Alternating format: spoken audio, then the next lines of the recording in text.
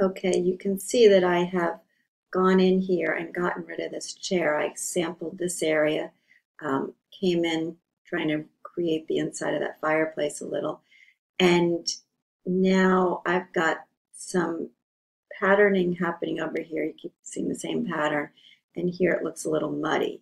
So just to go over quickly again what I showed you before to make things nice and neat, I am going to drop the opacity.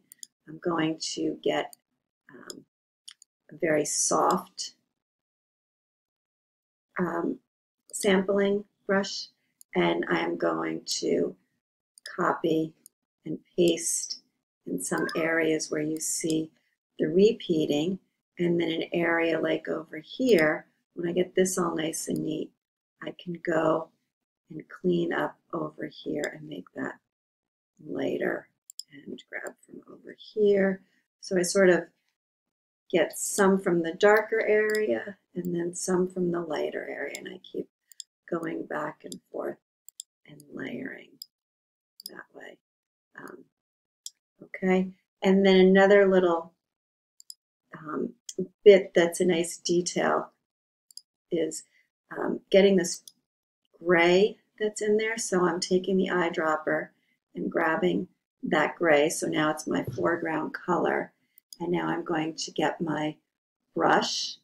I'm going to make it a little transparent. It's way too big. I'm going to make it smaller. And then in around, smaller, in around under these, the brick, in here, put a little color in there. Now that is way too opaque. So I'm going to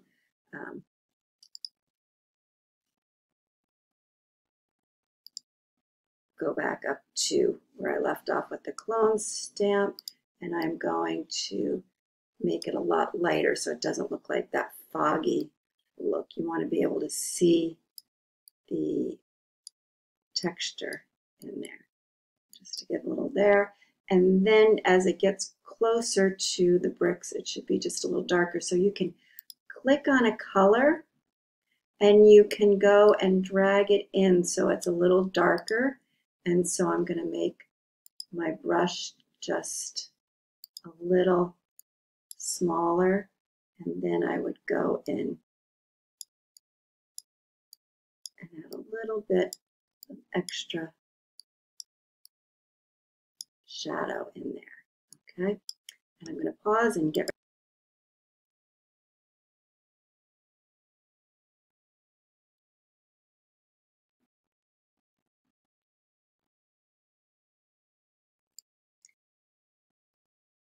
Okay, you can see I've put the rug back in, and now I've also gone and grabbed a chair. So this chair I'm providing for you where it's already silhouetted. So you're just going to copy it and paste it into the Photoshop file. Okay, so it looks a little crazy sitting here as big as it does. And I'm going to Command T so that I can shrink it. I'm going to put it over here. I'm going to copy, cover that man behind there. So I'm going to make it face into the room. So under transform, I can flip horizontal again. So if I put it here, that feels like it's in the foreground of the room. If I put it in the back, I need to make it quite a bit smaller, right? So I could do that. So I do kind of like that. I think maybe I want to pull it in a little and make it more in the room. So I might have to go so I can feel like, all right, am I going to be lazy and push that back? Or do I really want to get it placed in here and I can clean up the brick back there a little bit? I think I'm going to leave it here. I like that. So now what I need to do is I need to add shadows. So this is good where it's positioned. So when you get something sized the way you want, you need to go up and hit the check mark, and so then it is set. Now I want to put some shadows on this rug and some shadows underneath this chair. So I am going to create a new layer.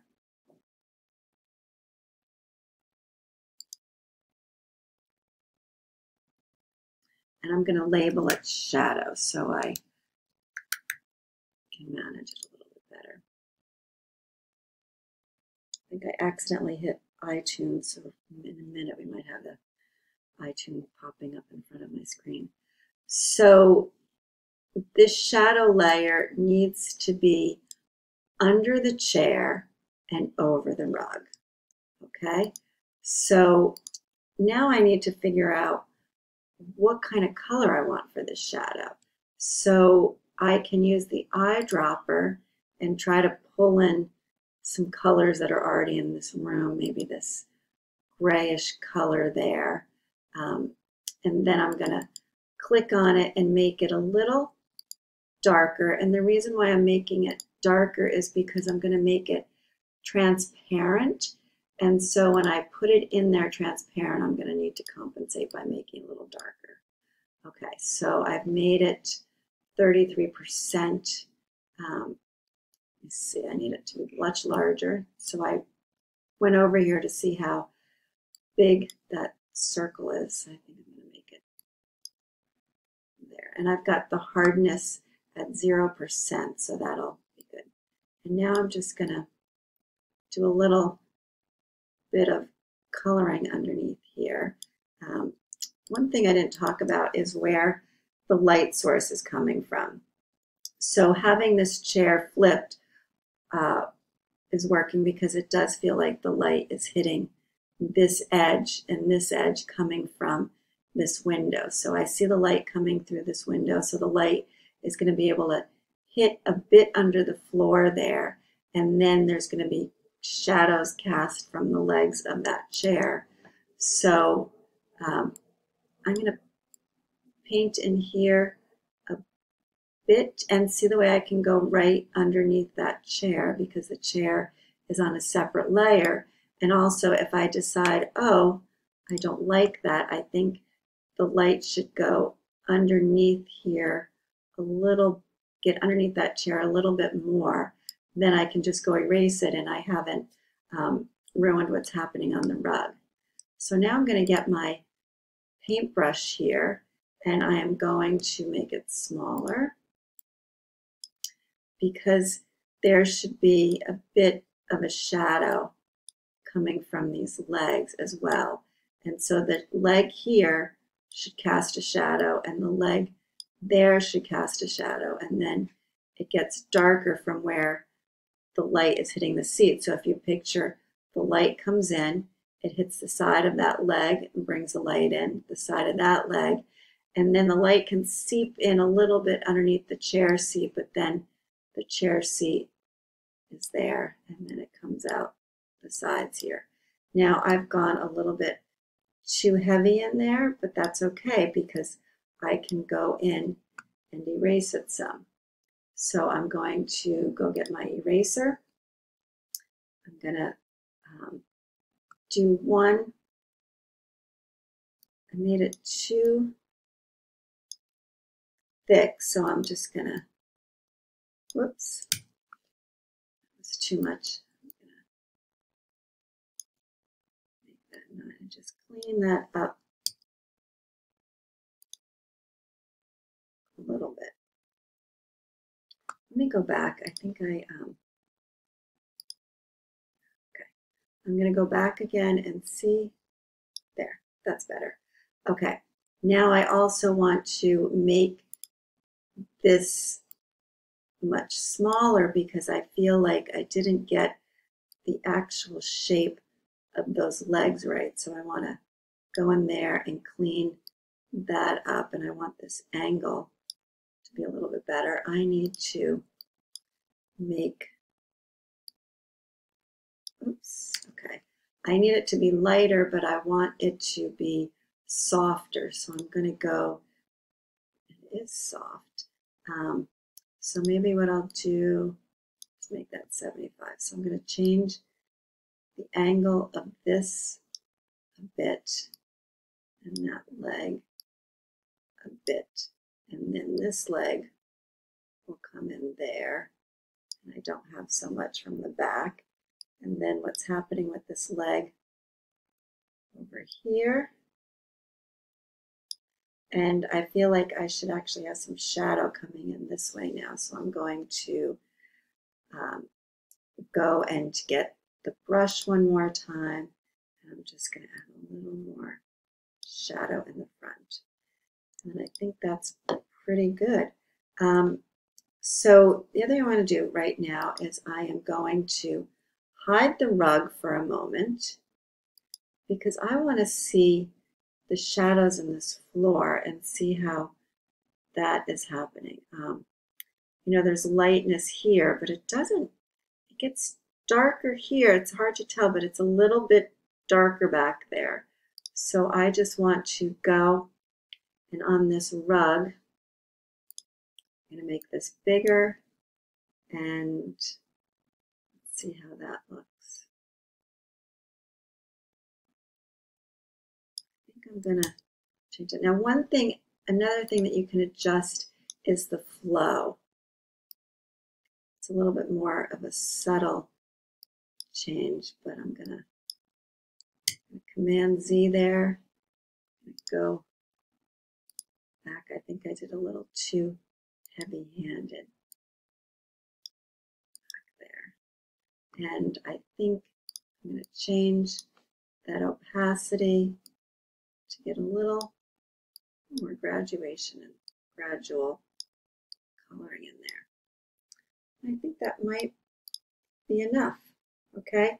So now the last thing I need to do with this is to go in and clean that wall in the back, but I'm not going to waste your time seeing that. Now the last thing I need to do is I want to add a person. So I'm going to put it on pause again and go get that person I'm going to add in here. I've just pasted this girl in here, so she's on another layer. I am going to put her at the top so she's in front of this chair.